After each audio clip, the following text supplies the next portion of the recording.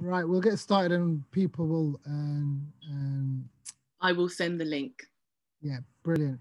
Guys, what I'll do, I'll just get started and people join us as we go on. But and welcome and to everybody. And just to kind of kick things off, for those of you that are not familiar with the programs, this program is titled New Politics and Afrofuturism, and which this lecture and goes into. So it's entire and part of the program is, I guess, New Politics and Afrofuturism is calling for Black radical imagination and pop culture as a powerful vehicle for propelling progressive social justice narratives to mainstream audiences. And I guess with a specific focus on Afrofuturism, Black activism, climate justice, along with some political theory and practice. For those that are not familiar with University of the Underground, it is a free, pluralistic, and transnational university based in the basement of nightclubs with its headquarters in Amsterdam. But due to the recent global events, this program is online. And the title of this lecture is called Kevon Foderingham's and on his practice, arts and social change, setting up NGOs and independent platforms to support communities in Trinidad and Tobago. And it really gives me the greatest pleasure to introduce our wonderful teacher, educator, speaker, you name it. He's currently in Trinidad and Tobago and joining us from there. His name is Kevon Foderingham, and he's an arts and social change advocate, founder of Caribbean Fashion and Arts Feature Festival and East Yard, designer of the Green Violet line of men's accessories, and a personal brand visioning coach. He's also an avid supporter of local culture and all things youth. Mr. Foderingham has been involved with and led several projects in Trinidad that have provided a platform for young and emerging talents. In 2016, Foderingham founded and currently serves as executive director of Caribbean Fashions Arts and Feature Festival, which is a non-profit arts education and promotion organization incorporated with the mission to utilize the arts to directly address social issues affecting young people and retirees primarily in Arima and East Trinidad. Most recently, Foderingham was elected to the executive of the Amira Community Council, and there's so much more to him, which I'm sure and he'll go into. But honestly, Kevon, thank you so much for joining us. We're really truly honored and to have you and join us today. So I will give the floor to you, my friend. Wow, Majid, thank you for having me. Yeah, what else can I say? I'm just really honored to be here. And I took a read of some of the bios of the people who are taking part in this program. And I'm like, what am I going to tell them? Because they're all so fantastic in their own right. So as Majid said, I am Kevon Foderingham. I am an arts for social change advocate, the founder of CFAF, so Caribbean Fashion and Arts Future Festival in short, the founder of East Yard. And I am a part-time jewelry designer, so I sort of flirt with that. But my focus is really on using the arts to affect social change.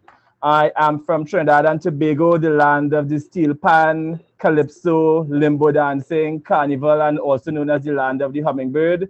So that really informs a lot of the way that I navigate the world, being somebody from a Caribbean space.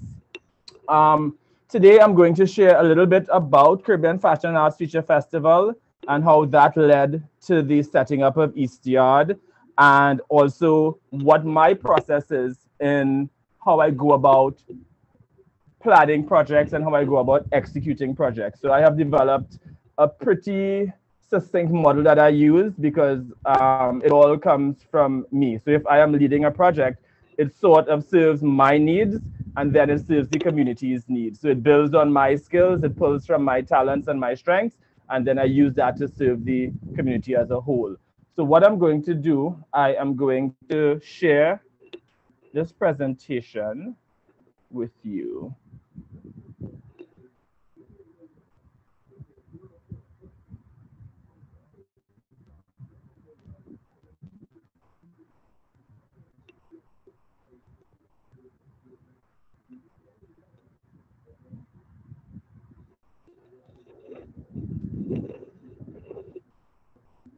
Can everybody see it?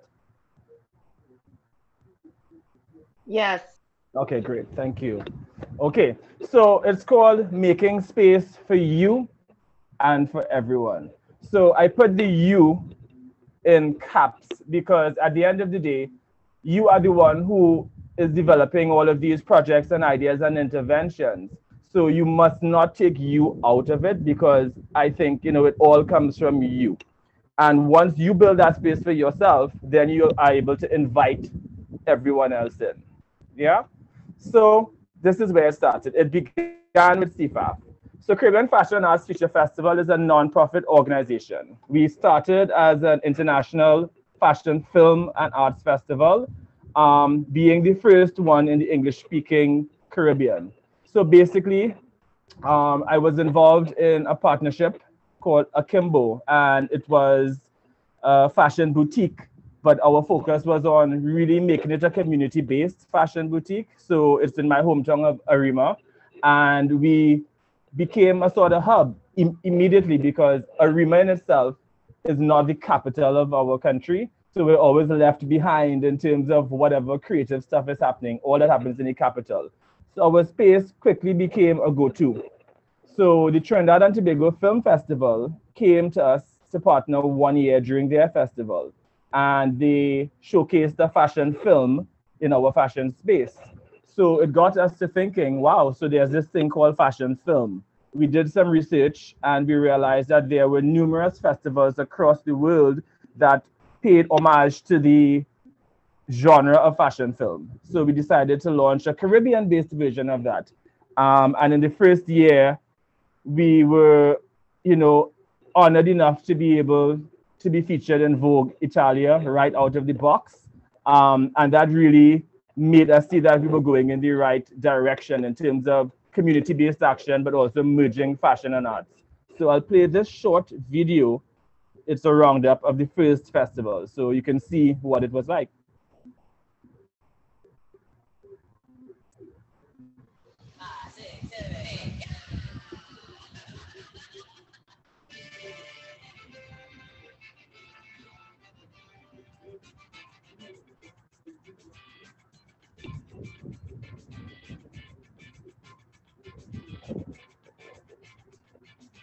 The Caribbean Fashion and Arts Feature Festival is a non-profit organization with a mission to merge fashion, film, and art through public film screenings, lectures, exhibitions, fashion shows, concerts, and festivals like this for the general public.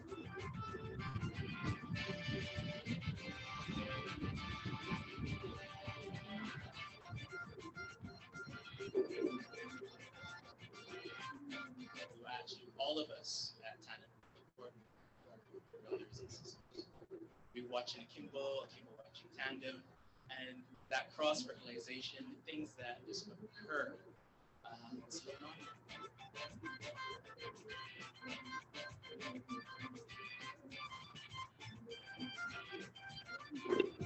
Well, interestingly, you were all given material, and the essence of this festival came out, where some of you did fashion and some of you did art. Until I am to tell their tale, the story of the hunt will always glorify the hunter.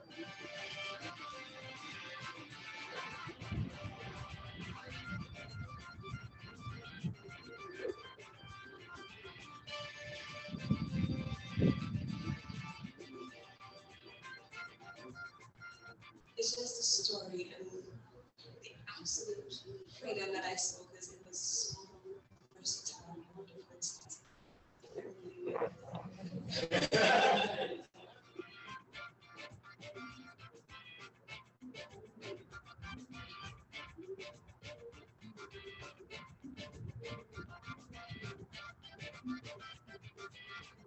As a winner for Best Editing Short Fashion Film category, Lost Track Round.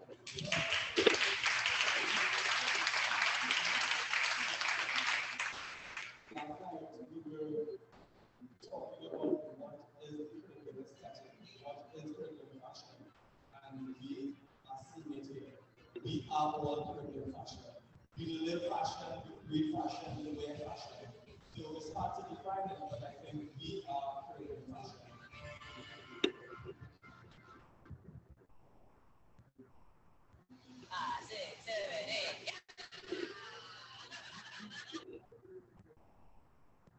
Right. So that fantastic festival happened in 2016 for the first time. And as you can see, yes, we had a strong focus on film, a strong focus on fashion, a strong focus on the arts. But as you would have seen, there was a really strong community-based effort. So we involved the local secondary schools. We ran a competition for them, and they all created their pieces of work that focused on either film or fashion. And we really infused a social element through it. So throughout the 3-day festival, we had different workshops and different pop-ups that focused on different areas of social change. So from the get-go, there was that linkage between the arts and social change. So C5 happened, the first festival happened. And then in 2017, by that time, we were like, okay, I think for this work to even have more impact and to even be more community grounded, we need to find a home. Yeah. So it comes back again to you have to serve your needs first before you are able to welcome the community in to serve their needs.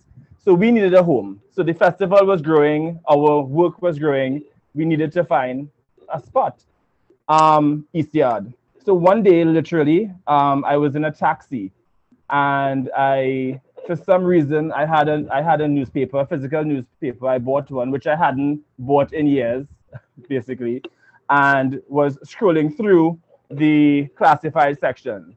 I said, okay, let me see what is there. What is, that's just on a whim. And I saw that there was this space for rent. It was in my hometown. I said, okay, so I'm going to take a look at this space because, I mean, the price looks really good. I didn't even know where the street was, even though I was born and raised in this spot. You don't really know the names of the streets. You just know the landmarks. Went there, 2-story building in the heart of the town, but it was underutilized and underoccupied. So there were 8 tenant units, but only 1 or 2 of them were occupied at the time. And the entire backyard space was literally, as we say in Trinidad, bush. So the grass was probably as tall as me. But something about that space told me that this is where we needed to be. And I had the name East Yard in my mind for a really long time. I didn't know what it was going to become, but I had that name there. So why East Yard? So Arima, which you'll hear me talk about a lot, which is my hometown, is the eastern borough of our country. So the Royal Chartered Borough of Arima is rich in history. It was at one point in time, it was a home for the arts. So I tried to bring that back. And I saw creating a physical space with East Yard as part of that, as part and parcel of that. So we jump now to creative placemaking. So I had to use these already established and proven methods to build out this space. So we say that creative placemaking is when artists, arts organizations, and community development practitioners deliberately integrate arts and culture into community revitalization work, placing arts at the table with land use, transportation, economic development, education, housing, infrastructure, and public strategies. Creative placemaking champions artistic projects made in public settings rather than funding artists to create masterworks in isolation. So our ECR project was a little different because it's not a public space per se. So it's a private space that we built out to invite the public. So it started off as private, but it has become a public space because it was built for their use. Yeah. And I think what was a blessing for us is that the owner of the property at East Yard, she is also involved in the arts. And she has become a benefactor. She has become a champion. So we partner on a lot of projects. So it makes us existing in her space because she owns the property. It makes our work really meaningful, one, but also there's a lot of synergies. Yeah, so you always try to look for those synergies. East Yard. So like the tenets of creative placemaking would have said, there are all these elements that you have to put into projects that are placemaking projects. So East Yard, we run programs that are focused on community-based arts education. Many times we partner these community-based arts education projects with a social cause.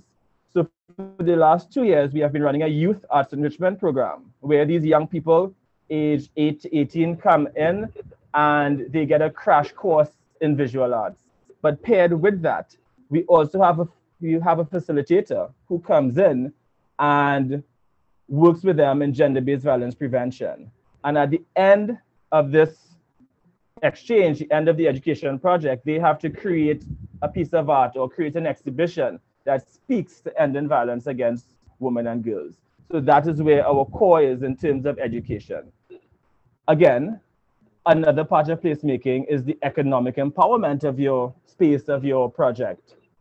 We have a boutique out of East Yard. So the boutique at East Yard was at one point in time run by community-based artists and artisans and fashion designers.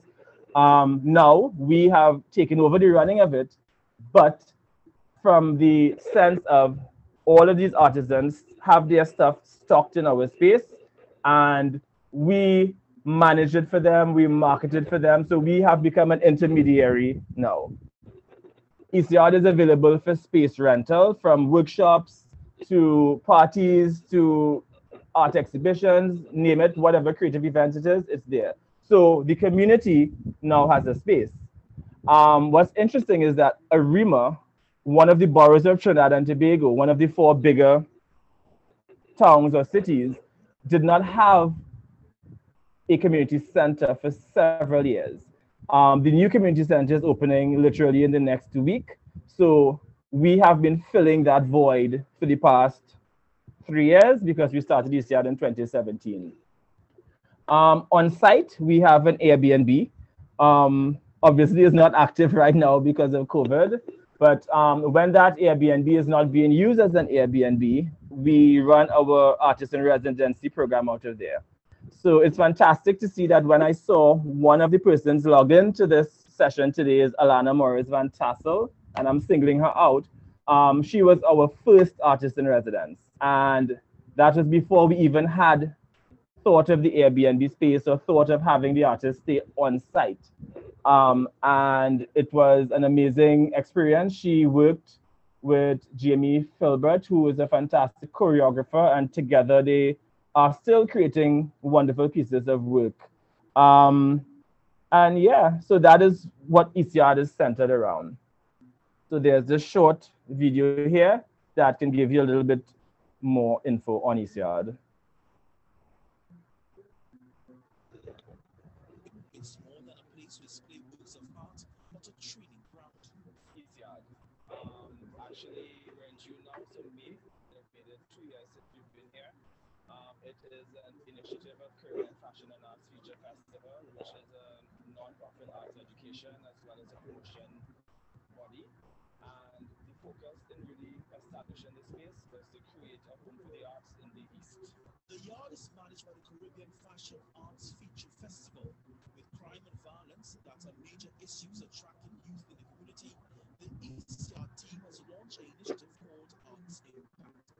We teach various visual arts programs, but we also sort of merge that with gender-based violence prevention and anti-bullying and stuff like that. So it's for youth age 18 to 16, and our program last year was from age 16 to 25.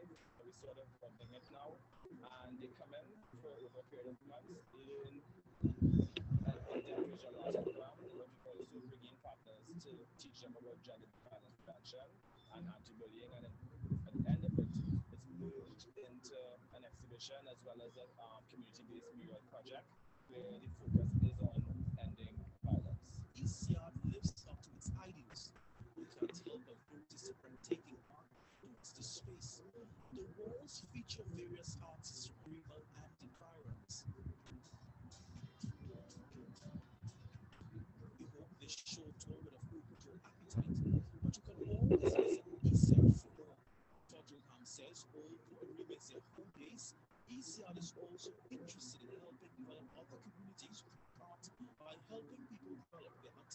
communities. I think one, and I will just say, I will not just ask the question on East, so I will say from Togo to Trinidad. So we've done 5 large-scale mural projects so far, where the community comes out and they really get involved, and it's also leaving them with a sense of pride in where they live. I love how these arts can engage the local community on a regular ongoing basis by championing creativity in all its forms. Welcome to East Yard. On to Carrington, in Arima, for Guardian Community Project.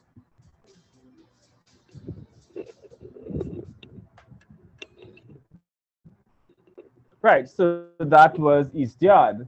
I'm going to share this here, City of Asylum. So I wanted to show 2 different types of spaces with 2 different missions, but who are using the theory of placemaking to inform their work, and that's what their mission is based on. So City of Asylum is one of my favorite non-profit projects, and it's based in the USA.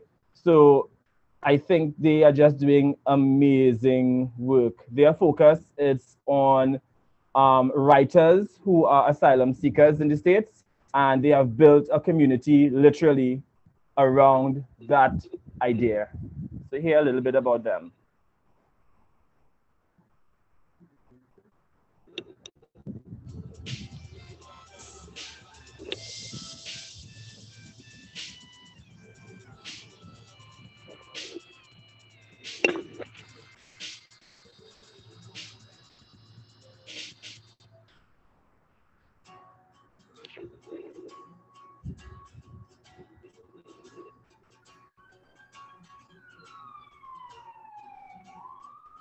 City of Asylum began in 2004 to provide sanctuary to writers exiled under threat of persecution.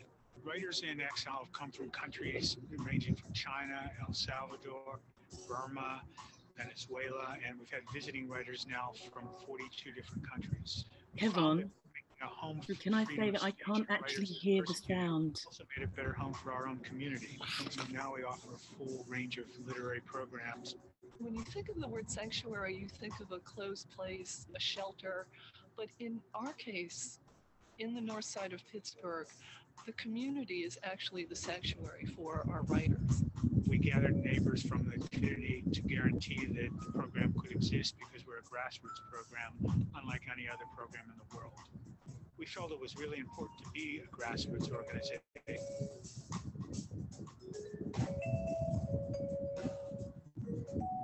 Each of the City of Asylum houses on Samsonia Way on the north side has some text on it.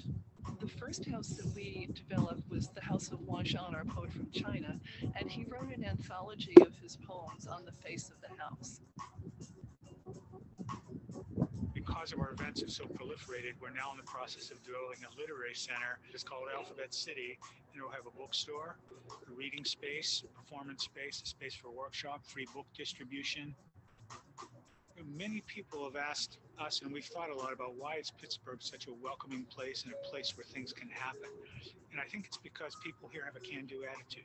We can make a difference, and you don't see that in a lot of places.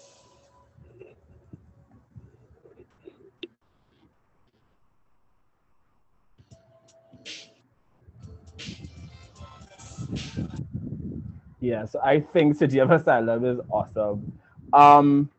So now, okay, we spoke about CFAF, we spoke about East Yard. So we are looking at projects, we are looking at place making, we are looking at social change, we are looking at community engagement. But where do you start? Yeah, and it comes back again. It starts with you. So placemaking and overall change making projects are varied in nature, but all start the same way with you.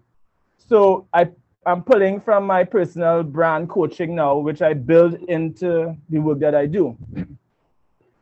How do you choose a focal area and approach? We are all interested in so many things and we want to make change on so many levels, but it works a lot better when it's more targeted because it means that you can get whatever it is started. Social change programs are human-centered, but are also human-driven. Your project should be an extension of you. So the human-driven part is you. how I go about it is first to identify your 3 P's. Yeah, your first P is your proclivity. What are you predisposed to doing? What is something you do regularly? And if you do it regularly, it becomes a skill. So we are looking at here, what do you think your skill or greatest skill sets are? Secondly, your passion. What would you do even if there was no monetary reward? And the last P, your purpose. Why do you think you are here? So these 3 P's are very important to me because every project that I roll out, every program that I start, everything that I do is informed by these 3 P's or serves my 3 P's. Why? Because if I follow these 3 P's, I know that it is going to be executed well because it's pulling on everything that I am good at, what I am passionate about, and why I believe my purpose. What is my purpose? So for me, all projects that I do will focus on some sort of teaching and learning element. By nature, I always find myself teaching. I have taught formally, I have taught informally, I coach. Teaching is my thing. It is the thing that I really think that I may be really good at, maybe the best at, other than my other skills. My passion has always been the arts. So whether it is film, fashion, movies, whatever it is, I'm passionate about the arts and I've always been a supporter of the arts. And my purpose, I think, is connecting people. I have always been able to put somebody onto somebody else or build that network or see connections that may not have been easily seen. So everything that I do, all my projects have an element of teaching and learning, have an element of the arts, and have an element of connecting people. Yeah? So you have that. You have your 3 P's. So after your 3 P's, now you kind of know what it is you want to do, but then how do you roll out? So I also developed something for rolling out. They call the 3 C's. So we have the 3 P's and the 3 C's. So the 3 C's, these are project rollout steps that I use for all projects. They must have these elements, I think. The first element being cultivation, the second element being co-creation, and the third element being connection. Let's talk about the 3 C's. Cultivation. So, fostering an environment for holistic learning and development. So whether your project is a creative placemaking project or it's a social change project in the broadest sense, I believe there should be an element of cultivation. So your priority population, you must leave them in a better space than they were at before you engage them, before you engage with them. So what do they need to better themselves, whether it's education or whether it's skills? So this focuses on capacity building. So your project should have an element of capacity building. Co-creation, working not just for the community, but with the community. So after you have decided what this project is going to be, then it's to work with the community, to work with the stakeholders, to see how it can better suit their needs. You came up with the idea, yes, because you saw a need, but then now you're taking it back to them. So it has to be community driven. There has to be that level of ownership. And truly, at the end, if you need to step out, they must be able to claim it and keep this thing going. So this co-creation part is finding these stakeholder-driven solutions. So this is where you would think of who are your partners going to be? Who are the community leaders that you're going to engage? Are there government, local government agencies that need to be involved? Are there nonprofit partners who can amplify the work rather than duplicate the work you're doing? So this is where you have to broach that topic. So you had the development aspect of it in terms of the populations, and now you're taking it back to them to co-create the program. And the third C is connection. So after you have built this fantastic program, how do you share the knowledge that you would have gained? And sharing the knowledge is not just about putting it on social media and saying this is where you can reach us, because through the cultivation and the co-creation phase, you would have developed tools. You would have found ways for quick wins. You would have developed theories. You would have found examples for things. How do you share these resources? Scaling does not always mean the growth of your organization and size. It could be the growth of your ideology. You're sharing what you would have learned. And that is how your projects and ideas live forever, because you would have shared the wins that other people can now use and build upon more. So we have the 3 Ps that feed into the 3 Cs. So as you will see, every program that I do serves my 3 Ps and is rolled out using the 3 Cs. Right? 3 Ps plus 3 Cs equal win. What's next for Caribbean Fashion and Arts Feature Festival? Wow, we have been on a real exciting journey over the past few months. I will go back to last year quickly. So last year in September, I was selected by the US Embassy here to take part in the International Visitor Leadership Program, which is the US State Department's premier exchange program or opportunity. So it took myself and 17 other Arts for Social Change leaders from around the world to Washington, D.C. We started there. Then our groups broke up into 4 teams. So my team went to Louisville, Kentucky. The others went to Akron, Pittsburgh, and somewhere else. We came back together in Los Angeles, and then we all went to Miami. So we spent 21 days traveling.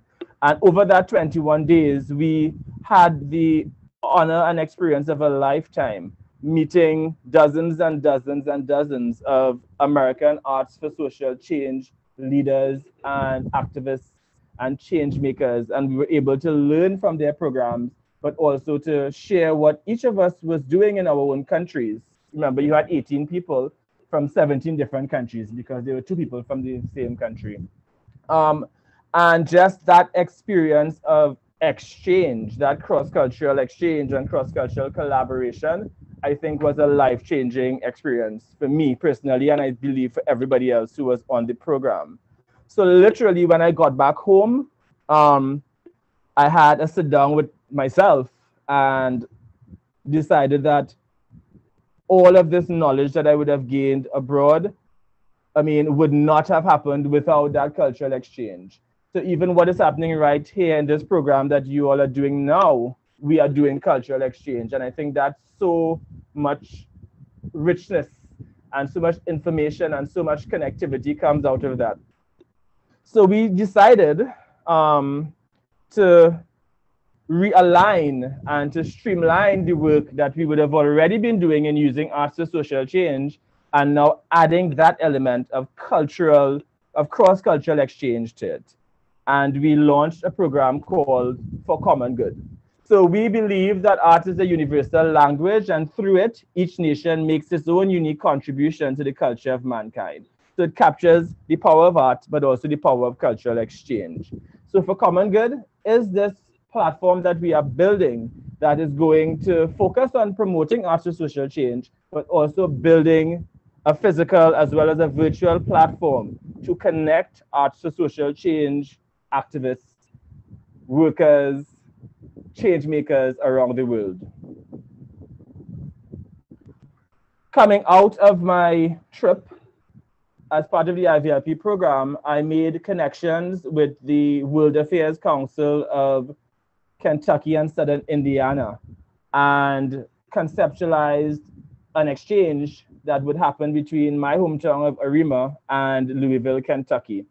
So the main goal of this project is to provide a social change network and platform focusing on the use of the arts and culture to foster long-term self-sustained relationships and institutional linkages among organizations in the United States and in Trinidad and Tobago.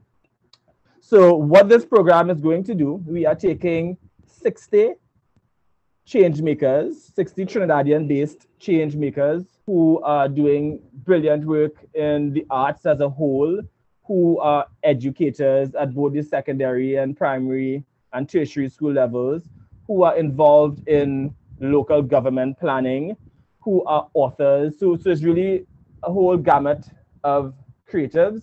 And we are giving them the opportunity to take part in 3 distinct cultural exchange opportunities with Louisville-based experts. So the first opportunity is going to focus on writing for culture. So our change makers are going to be exposed to oral history documentation, community-based journalism, capturing these stories of people who have stories to tell. So these unheard persons, these community-based historians who have all of this history about their community. So we're going to capture all of that, and that's going to be developed into a book. So it's ARIMA-based. Second one is using the arts to work with people with special needs. So in our Trinidadian context, yes, we have institutions and schools that work with people with special needs, but I don't think that they have as much of the capacity support that they need. They don't have as much of the tools that they need. So when I went to Louisville, there was this fantastic program by the Zoom group that has been going on for several years. So it's a day center where Louisvillians, our people with special needs, they visit each day, and their focus is visual arts, and they are engaged. People with cerebral palsy, with learning difficulties, with the whole gamut of difficulties, and they are creating the most beautiful works of art and telling their own stories, and they are so engaged. So much so that local banks and institutions have been commissioning work from these artists. It was a really beautiful thing to see. And the final exchange focuses on community arts engagement using public arts. So our change makers are going to see and learn from some Louisville-based projects that have really have a gold star stamped on them for engaging the community through public arts. All of this is being funded by the American Embassy here in Trinidad and Tobago. So that's that one exchange. And again, it's based on the 3 C's. So we have our co-creation part of it, which is the capacity building. Sorry, the cultivation part. We have the co-creation part because we are working with communities. And finally, there's that connectivity where we are going to build this online platform now to house all of this learning and knowledge to share with everyone. We have a youth version to this called the Youth Art Enrichment Program, where 100 high school aged Trinidadian students are going to get the opportunity to have this learning exchange with people from Burundi, South Africa, Myanmar, Philippines, the UK, and the US. And they're going to get a real intense masterclass type training on different aspects of the arts, dance, theater, music, and visual arts. And then they are going to come up with a community-based engagement that focuses on what they would have learned. Yeah. So 3 C's there again. Cultivation, we're increasing the knowledge of these young persons as well as the older ones who are in the ARIMA exchange. The co-creation, social impact proficiency. So everything that we do ends in a community-based activity or initiative that is really guided by the community. And connection, again, I spoke about this platform that we're going to build. And under, again, you see each of them serve my 4 Ps, which are there must be a training element, there must be a community-based initiative around it, and there must be something in place to share everything that would have been learned or done. And this final video, just me chatting about for common good, and then we open it up for some questions. My name is Kevon Foderingham, and Quick thing, Kevon. Common Good is a platform. Kevon, Yeah? hi, Yeah? the volume is a bit low on the video. On this one? Yeah, and I think the other ones, it's just a bit, yeah, the video is just a bit low. That's fine. I'm going to share it with them. They can then take a look after. Okay, And brilliant. No problem. Thank you yeah. very much. You're welcome. So yeah. And that's I say thank you as well. No, and a massive thank you to you, Kevon. Really, really, and appreciate it. And I was gonna say afterwards, if at all possible, if you can share the links to the videos, and Yeah. that'd be amazing. And I'll share it with everybody else so we can kind of watch that video. Thank you very much, very insightful. And just to kick off, has anyone got any specific questions at all?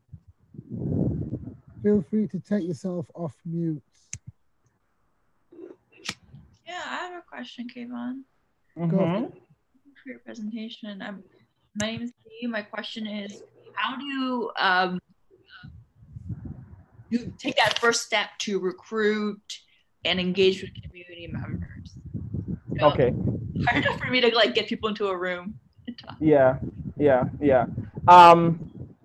I think for me personally, I am better with doing this kind of thing in terms of coming up with the ideas and all of that. But I really depend on other members of my team who their skill is in community engagement. So you really look for these community leaders, and they are there. There are some people who are so ingrained in the different communities that they exist in that everybody sort of turns to them. So they are always a representative. They are the ones who are able to pull the community together.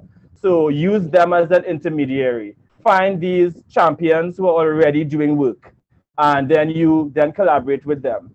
So it's not about me going into a brand new place and saying, this is what I'm coming to do. No, I'm seeing what is already existing, who is already doing the work, and seeing how I can amplify their work by joining with them. Make sense?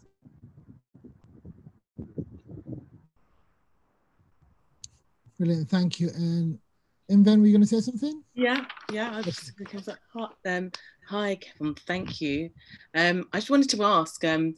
It might be a bit of a large question, but sort of in creating these sort of like co-constructed collaborative models. So, and I'm going to ask you in terms of where you're at now, because I know. So, what's been your biggest challenge and your biggest learning? Biggest challenge is not yes, it is a challenge, but all challenges are opportunities for innovation. Money, obviously, right? So the first edition of CFAF, literally I took a gamble. So I worked in public health just before I started CFAF. So I had a high-paying global public health job. And as with these things, funding came to an end. So after 6 years of a high-paying job where I traveled and all of that, severed. But then I got a severance. So I gambled on my severance to launch this thing.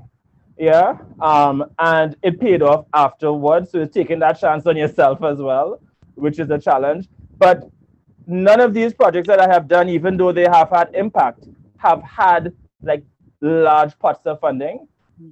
It's been pretty small, and it makes me rely on partnerships even more. So I think the partnerships are important. Another challenge is that in this nonprofit space, as all of us would know, we are all competing for the attention of funders, and at times it's the same funders. We are competing for the attention of the same communities. We are competing for the attention of the media. So instead of operating in silos, what I am really trying to do is to see how I can come in and not position myself as a threat, but more as a collaborator.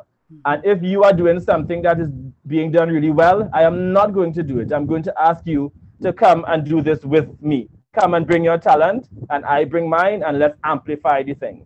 So that is a really big challenge in terms of, one, the funding, but also the competing interests.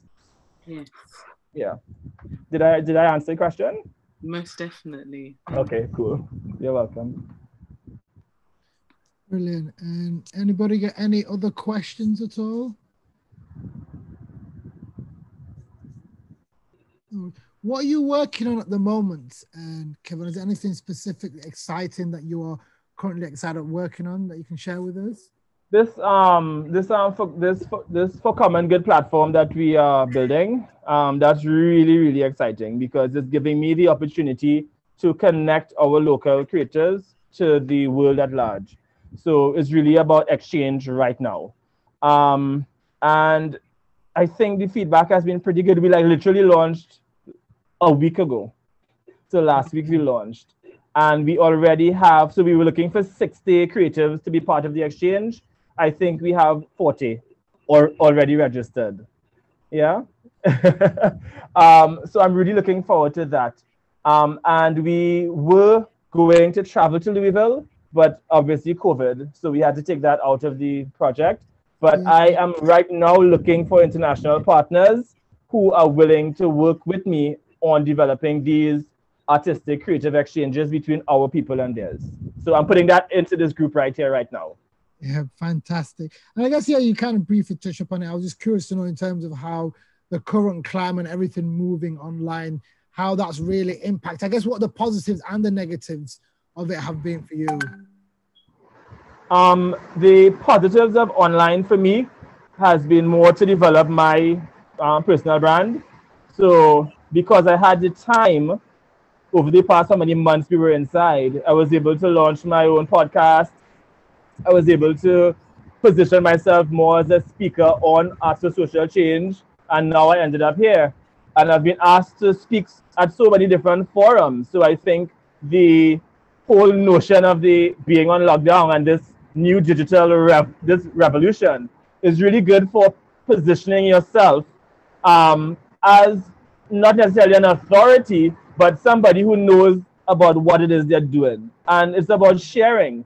And I think no other time in our history has it been so easy to share and have people been so ready to engage. So I think we need to roll with that. So I see the, yes, we're in a pandemic. I actually lost two of my cousins in the States to the pandemic, young persons. So, there is that sadness. But again, it's now for us to take all of this negativity and sadness and hurt and turn it into something good.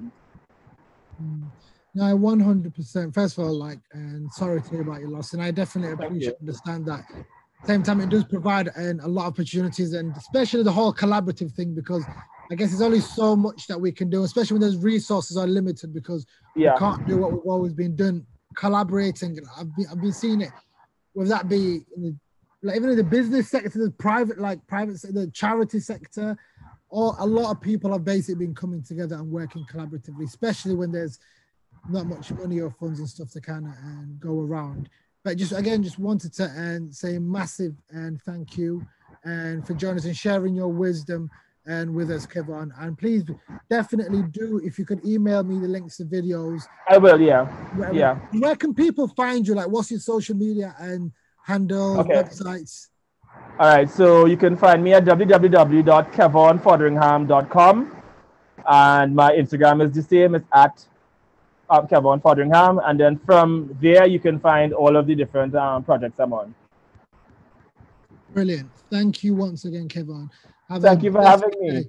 No, the pleasure and love is all ours. Really appreciate your time and sharing your wisdom. So thank you very much, and thanks for everybody for joining us, and have a wonderful rest of your day. All right, guys, take care. Bye-bye.